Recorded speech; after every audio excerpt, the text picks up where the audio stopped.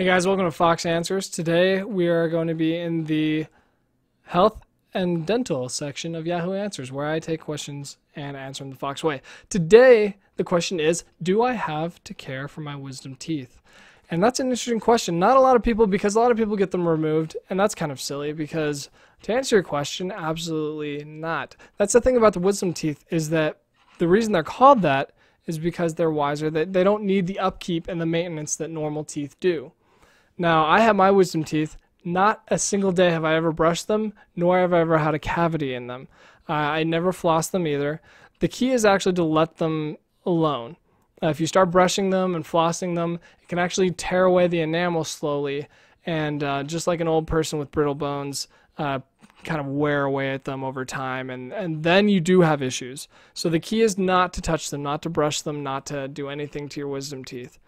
As far as care, less is more when it comes to wisdom teeth. If you do need to bleach them or something, get a dentist to do it.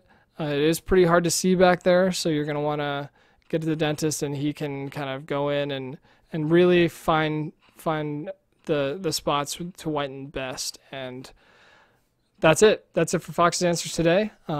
Good luck with not caring for your wisdom teeth, if you know what I mean. So I will catch you guys next time.